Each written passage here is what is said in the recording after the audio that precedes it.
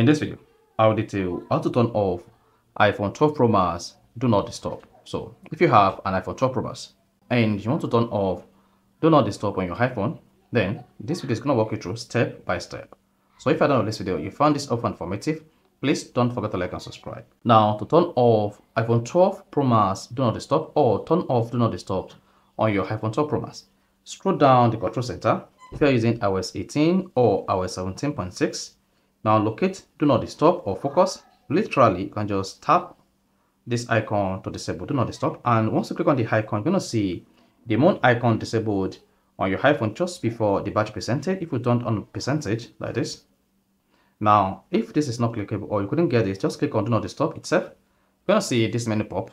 And once the menu pops up, just click on it like this. And this is going to disable Do Not Disturb on your iPhone 12 Pro Max, and all silence notifications will be enabled. So that's all you need to do to turn off iPhone 12 Pro Max Do Not Disturb. So if you found this helpful and informative, please don't forget to like and subscribe.